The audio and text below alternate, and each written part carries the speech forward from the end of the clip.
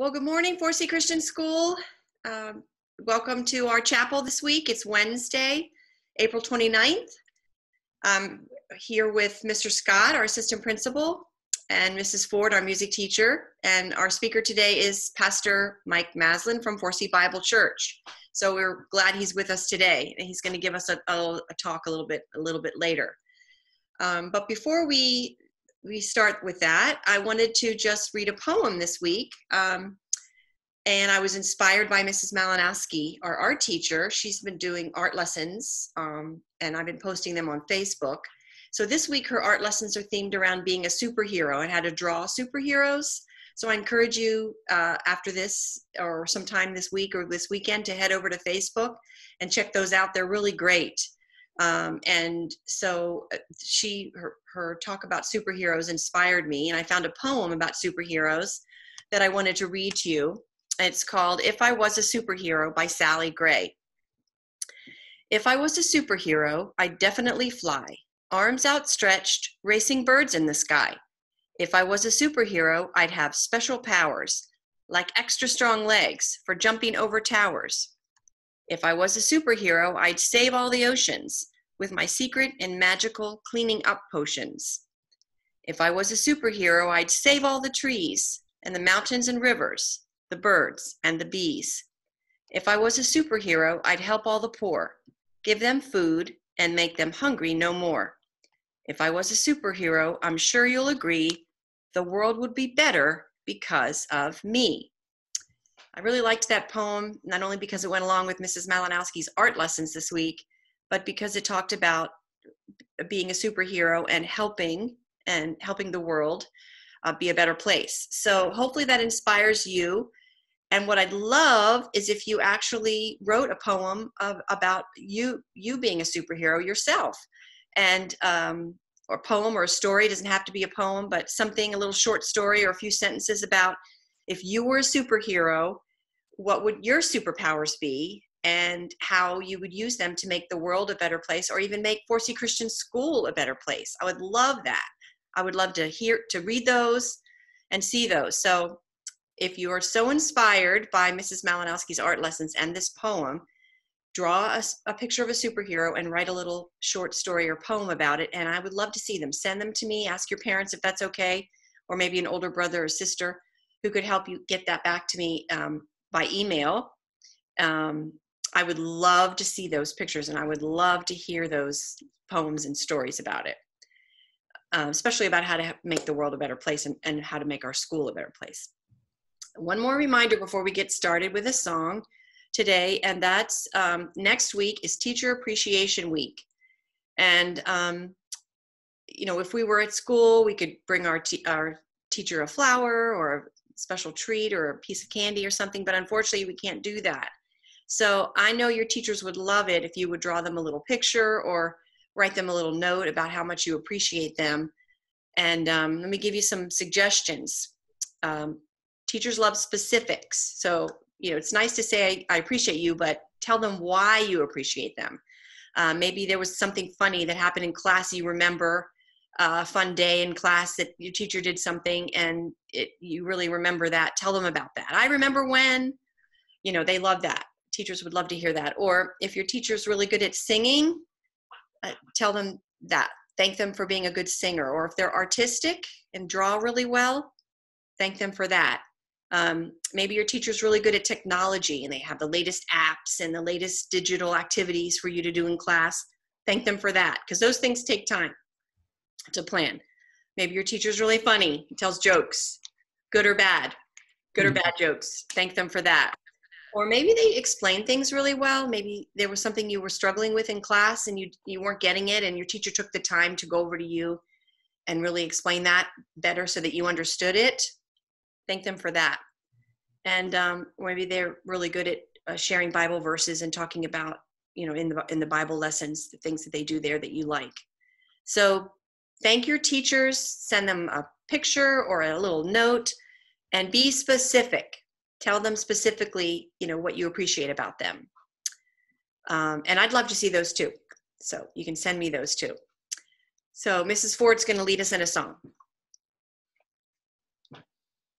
All right. Everybody, everywhere.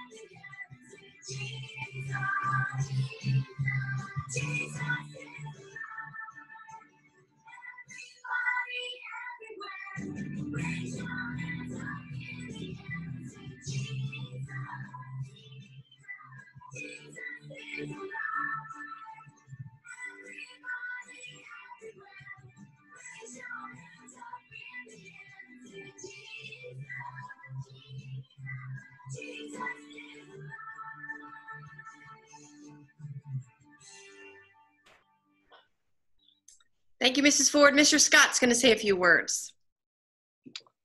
Hello, everybody. It's Mr. Scott here. Again, definitely miss seeing everybody. And what a wonderful song that Miss Ford just let us in, that Jesus is alive. And there's a scripture that says that I will never leave you nor forsake you, and I will be with you even to the end of the age. And that is just a great comfort to know that during this time that Jesus is alive. So if you're feeling low or lonely, you're not, because Jesus is alive and he's definitely well and he's definitely present. So I just want to encourage you today to know that Jesus is with you always.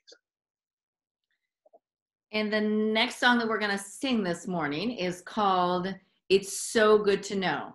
No matter where I am, that you will never, never leave me, Lord. And that was something that I found a lot of comfort in. The sun is shining today. We've had a lot of rain this month.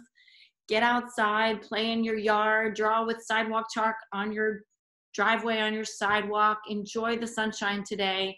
We need to have that refreshment, but it is so good to know that no matter where we are, no matter what we're doing, that God will never leave us. All right.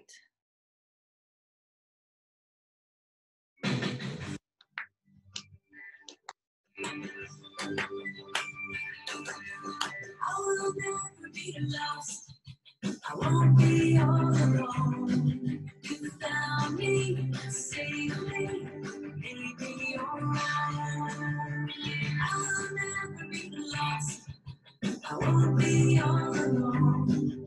You guide me, change me, find my way home. It's so good to know, no matter where I go, you will never leave me alone.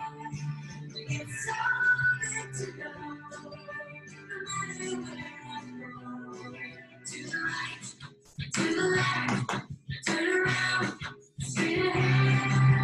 You are always with me, Lord.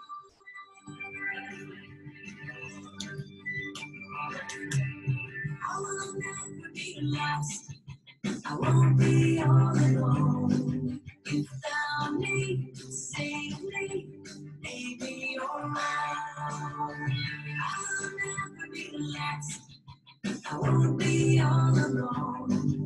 You guide me, change me, on my way home. It's so good to know, no matter where I go, you will never leave me alone. It's so good to know, no matter where I go, to the right, to the left, turn around, straight ahead. You are always with me, Lord.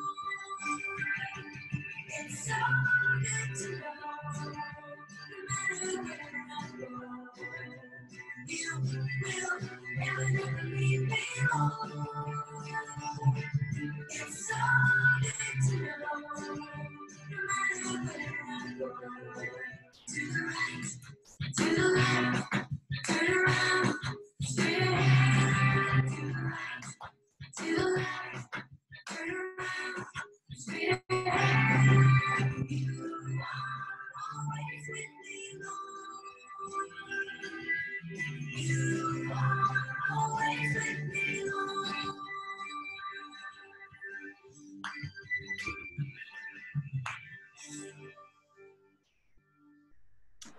Thank you, Mrs. Ford. And now Pastor Mike Maslin's going to give us our talk today. All right. Well, hello, Forsey Christian School. It's so good to be with you for this chapel. One of the great things about being at a Christian school is chapel, and we can talk about the difference that Jesus makes in our life. And so even though we can't be at school and things aren't quite the way they normally are, we can still have chapel and remind each other about the difference that Jesus makes in our life. And today I want to talk with you about something, and our older kids are going to be able to read this word, but we're going to explain it. But when I throw it up on the screen, say it with me. Motivation. Okay, motivation. And for maybe our younger kids, what does motivation mean? It just means working hard. Okay, so we're going to talk about working hard here in chapel. And if you have your Bibles, I want you to turn to a verse, and we're utilizing technology here, Colossians 3:23. So I'm going to hold this up here so that you can turn to Colossians 3:23, and we're going to read that at the very end here in just a few minutes, okay? So Colossians 3:23. So the reason we're talking about hard work and motivation is because I imagine that being a student and you're at home, okay, and having to do a lot of your work from home, okay, is probably challenging. So raise your hand right where you are, okay, even if you're in your family room or your kitchen table, wherever you are, if you have had a challenge at all in the last month with motivation, raise your hand. Okay, all four of us are raising our hands, and I can feel you through the computer. Many, many hands are in the air. Motivation can be hard, especially because things look and feel so differently. You're not at school, and your teacher's not walking around the classroom as you're doing your work and those kinds of things. So working hard can be a challenge. So I think this message that I think God's going to give us today is very important for you and all of us, really, in this time, because hard work looks different when you're at home and things are so different. So I have a question for you, and that is, who is someone that you know who was a very hard worker? Think in your mind, who is someone that you know who is a very hard worker? Maybe it's a parent, or maybe it's maybe it's a friend at school, perhaps. Maybe it's somebody in history that you're thinking about who demonstrated being a very hard worker, okay? So you have somebody in your mind who's a very hard worker. And certainly there are a lot of great examples of a hard worker. But the person I want to talk about that is a perfect example of a hard worker, if you can imagine, here in chapel, we're going to talk about Jesus. And Jesus was an extremely hard worker when he was here on earth. Now, does anyone know what was Jesus's first job? Before he was a preacher, before he had his ministry, what was Jesus' first job? And some of you might be saying Jesus was a carpenter, and you would be correct. And a carpenter is someone who works with wood and makes furniture, tables and chairs and those kinds of things. And did you know that as a carpenter, especially back before they had power tools and everything, when Jesus was a carpenter, okay, for the first 30 years of his life, it was very hard work. Most of Jesus' day was probably spent sanding wood, just doing this really hard over and over and over again, to get the wood shaped just perfectly so that it would do well with his work. So that was the first job that Jesus had. But then his most notable job is that after he was a carpenter and it was time for him to begin his ministry, and he was a preacher, and he went around sharing the love of God and the message of God, and ultimately what was his work? It tells us in the Bible was to seek and save the lost, and that was to die on the cross for our sins. And so that was Jesus's work. You know, Jesus had a job, and his job, his work that he wanted to do was to die on the cross for our sins. Now, that's the most important news in the whole wide world of all time, through all history. And we're talking today about you as students, and all of us, we have different work and tasks and assignments that we need to do, okay? So I don't want to confuse them, but there is so much that we can learn from Jesus and his example of hard work. You know, how did Jesus know? Here's a question. How did Jesus know when his work was done, when his work was finished? In the same way that you might know your work on an assignment is done when you hand it in and you did a good job on it, best you could do, right? Jesus knew that his work was done when he died on the cross. And what were Jesus's words right before he breathed his final breath? You remember? 3 words in English. It is finished. He said, I have finished my work. I have done a good job, right? That a very hard work. So Jesus was a hard worker, a perfect example of a hard worker. He finished the job well. But what do you think would have happened? And how would life be different for us if, let's say, as Jesus, remember, he was carrying his cross on the way to Calvary, the mountain, the hill that he was crucified on, as he was carrying that heavy cross, and as, you know, he was being mocked and beaten in the streets, you know, and he's walking to Calvary. What if right in the middle of that, he had said, you know what? I'm done with this. Angels, come on down. Okay, we'll wipe out these Roman guards, the Sanhedrin, these Jews that are trying to have me killed. Okay, wipe them out. I've got a soccer game I want to finish with my disciples. You know, it was a great soccer game. You know, the score was tied 3-3 the last time we left off. I want to finish that game. What would have happened? Jesus wouldn't have finished his work. He wouldn't have finished the job well, right? And now, obviously, that didn't happen because Jesus was a perfect servant of the Lord when he was here on earth. And so he did finish his work well, and he did die on the cross for our sins. But here's the amazing thing. You know, Jesus had the power to do that if he wanted to. He could have finished his work early. He could have done a halfway job.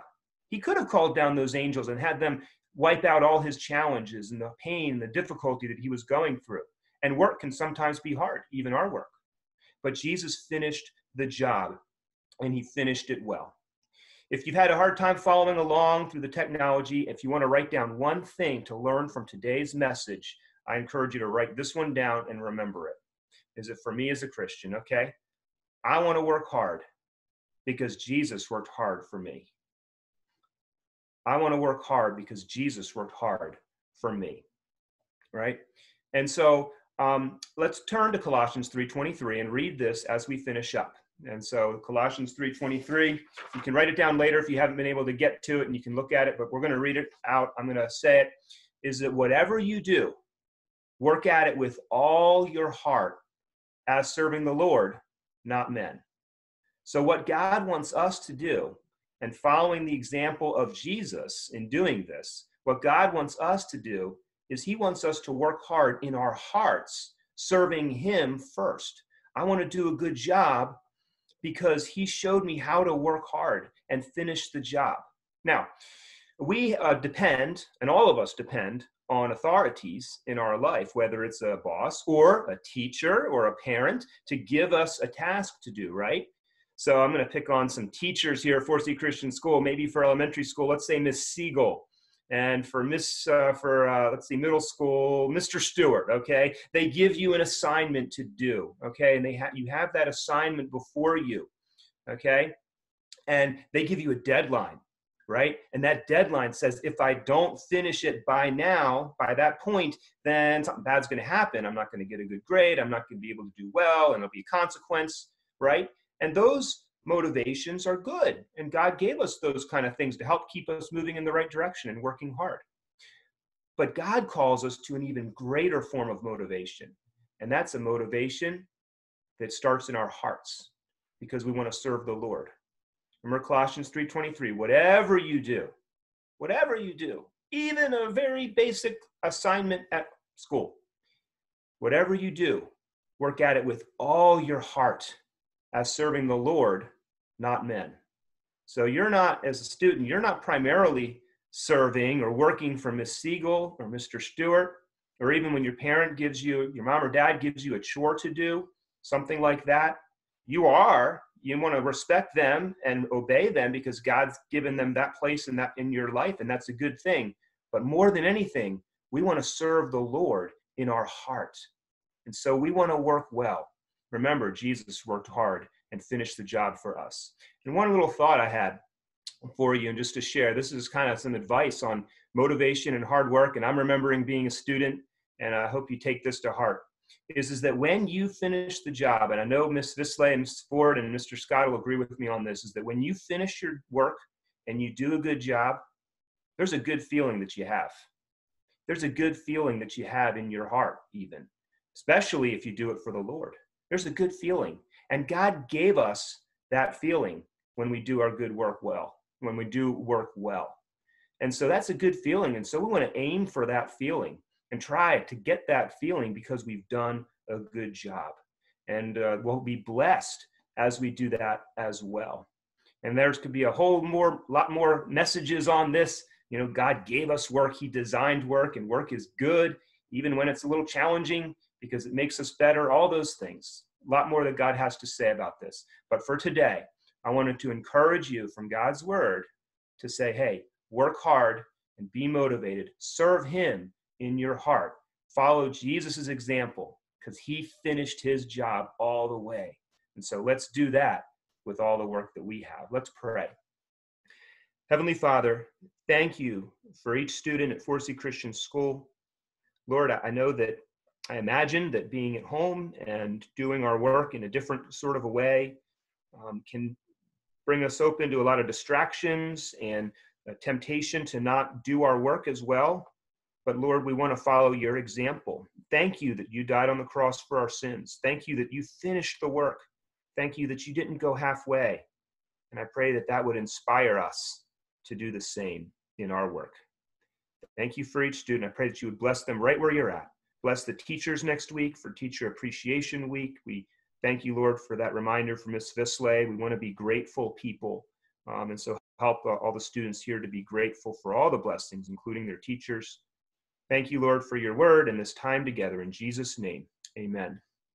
Amen. Well, that's it for us today, everybody. Bye-bye. Oh, Mrs. Ford, go ahead. I was just going to add something to what Pastor Mike was saying. Even when no one's looking, God expects us to do a good job. And this is especially true right now when we're at home and maybe the teacher, isn't doing the same thing as what she would do in the classroom, walk past your desk and double check on things. But even when no one's looking, God expects us to do our very best. Mm-hmm. Amen. Amen. Thanks, everybody. Bye-bye. See ya. Bye.